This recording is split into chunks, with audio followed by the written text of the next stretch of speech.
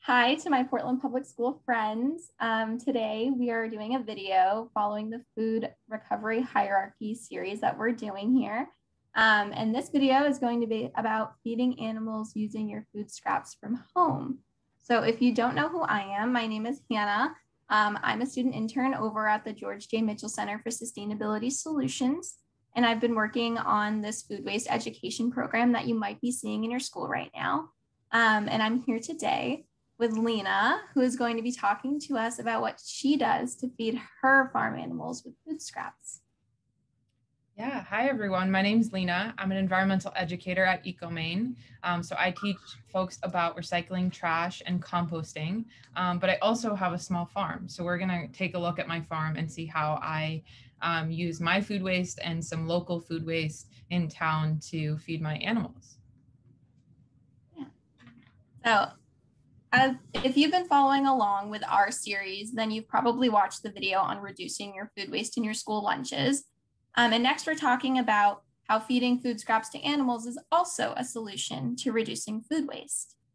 So what you may not know is that many animals can eat a lot of our food scraps, and that even the farm animals can eat it too, and a lot of different farm animals. So Lena is going to explain a little bit more about what kind of food the animals eat, what kind of animals eat what foods, and if this is healthy for the animals. Yeah, all right, so let's take a peek.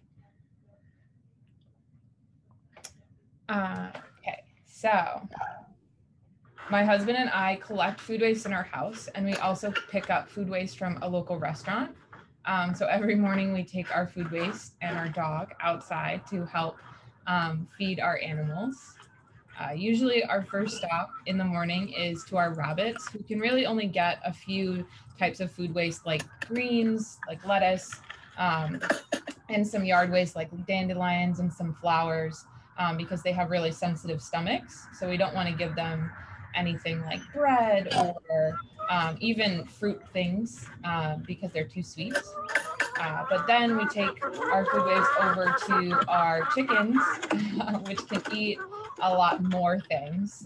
They can eat any sort of fruit or baked good or things like that. So we give them a ton of different things to keep them happy and keep them fed, and also to keep them occupied. You can see that they really like to dig around and scratch around in the food waste and play around with it too, which is kind of fun for them. And the other thing you'll notice here is that they are out on grass, which means that as they're eating this food, they're also pooping, right? And when they poop, they're also fertilizing that grass. And what's cool about where they are is they're also on the grass that we're going to turn into hay, which will be used as food and as bedding for them in the winter. So they're kind of fertilizing what they'll be using later in the year. And we also are able to take some of their poop and put it in our compost, which is really nice. So every time they eat this food waste, their stomachs are decomposing it just like a compost pile would, but a little bit quicker than that. So we also take the waste from our garden and we bring it over to them for the same reasons, because they're able to have some fun messing around with it, but they also break it down quicker than just throwing it right into the compost. So we give them that, and then you can see this is the next day after giving them that food waste that they've pretty much eaten all of that. And so we try to do it as much as possible every few days, get that over to them. And in the days that we can't give them food waste, we'll give them some grain, and it usually takes them a lot less time to go through that grain if we're also giving them food waste, which is nice. It saves us money from having to feed them all the time, and it's healthier for them and more fun for them to pick through food waste and from garden waste than it is to just have grain. So we're also able to take their poop and all of the like remnants of the food waste, so any skins or crumbs and things that they don't want, over to our compost pile. And our compost pile also has the bedding that's in the chickens' nesting boxes and in the rabbits' cages in the wintertime. And all of that mixes together and it becomes dirt after you let it sit for a while.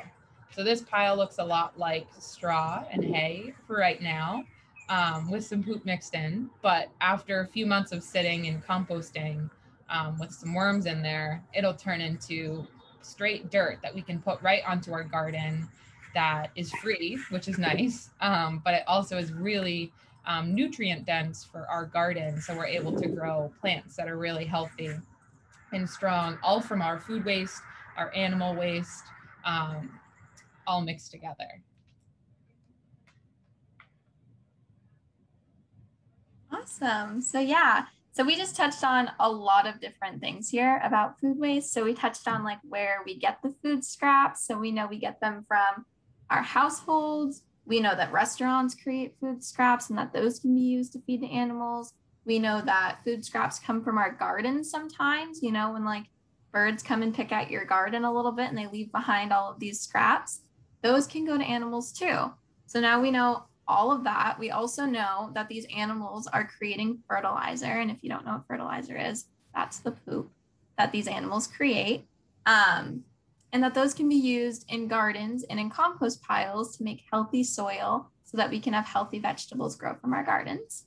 And we also know some benefits of recycling food waste. We know that this keeps food waste out of the landfill. And if you've watched our other videos in the series, you know that food should never, ever, ever go in the trash. It should never go to the landfill because it causes pollution to groundwater. It causes leachate, and it makes it bad for us to be drinking any of that water or for animals to be drinking that water. And it also creates greenhouse gases, which we know can warm the environment and the atmosphere and contribute to global warming. So we can save all of those issues by just giving our food scraps to some animals. And we know it's better for the animals. We know that they can have a better, more well-balanced diet by doing this. And we know that it's beneficial for our garden too, because compost and fertilizer helps our gardens grow to be healthy. So we've learned quite a few things here today. And I want to thank Lena for sharing this time with us and for being our friend here today. Do you have anything else?